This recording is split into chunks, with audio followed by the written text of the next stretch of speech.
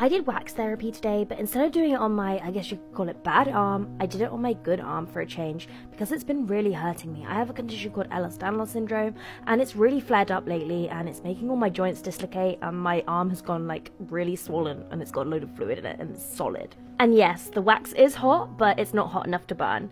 It's actually really satisfying to pour on as well. The heat of the wax really helps with my circulation, reduces swelling, and also helps the pain in my joints. Okay, this is one of my favorite parts, peeling it off, but it wasn't as satisfying today because I couldn't get it in one, but it was still good. Another benefit is it makes my skin super soft. Already my arm felt so much better afterwards, and then I did some stretching, and now I'm gonna go put some tape on it, so let me know if you want to see how I do that. Bye!